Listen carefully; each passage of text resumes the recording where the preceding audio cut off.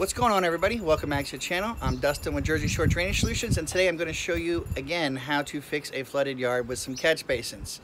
So as you can see, he's got his patio back here. All the water piles up here, builds up, goes all into his patio. It's trapped, it has nowhere to go. So let's get right to it.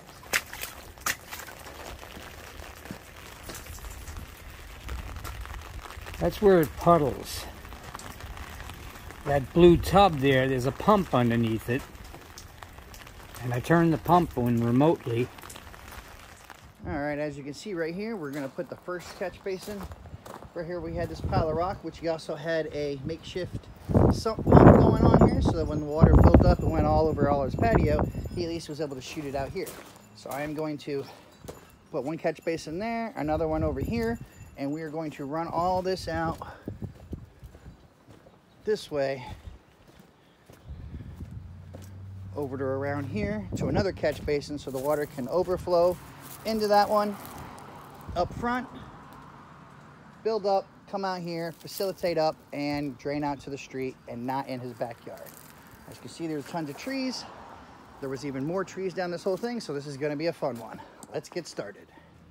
And here we go. And always remember, when you're installing catch basins, to make sure you drill the holes in them, because if you don't, then the water is going to sit in them and become a mosquito breeding site.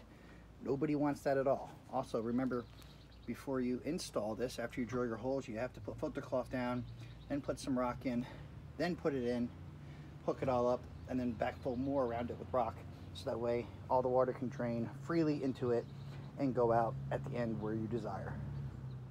And here we go. This is how it looks in the end. Water's just going to rush off, go into the rock, feed into the catch basins. As you can see, we are downhill to level here. Same over here, downhill to level. Then we go slightly more downhill to level on this side, going all the way down here, where this is all the same, downhill to level. And then from here,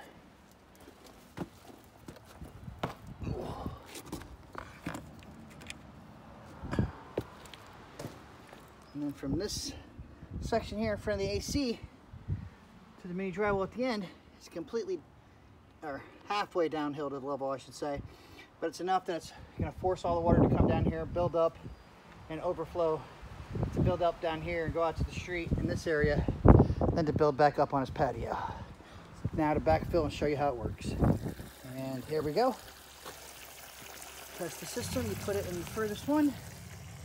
See, it's already coming through over here to this one. They're all both little tiny mini dry wells, so as it's building up, it's also trying to soak into the ground. And you see here, it builds up, starts to go into the next pipe. So that way it keeps going down the whole system. And he had rock here before, so I'm leaving this exposed to also help when the water just is rushing from the whole house. It'll go in here, go into the rocks, be able to facilitate into the catch basins and go out. But as you can see, as soon as the water builds up at all on the lip, it immediately starts going down. Now it's gonna have to travel 80 feet all the way down here to the final dry well. So all the water from over there is now going to get transferred and moved all the way down here. So now we just have to wait a second because it's a long run, and then we're going to see the water. And here we go.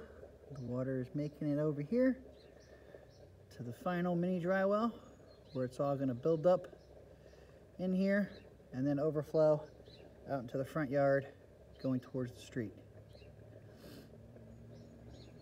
And here's finally the water's made it. As you can see now, as it's filling up, it has to fill up the entire little mini dry well before it'll actually build up enough to overflow. So now we just gotta wait until it overflows. And here we go.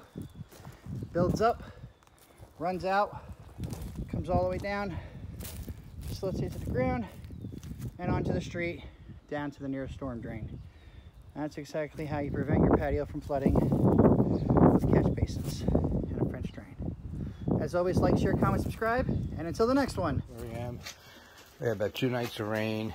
This would be about an inch or inch and a half of water with the amount of rain we've had. And I would have had a pump over there that would pump it out.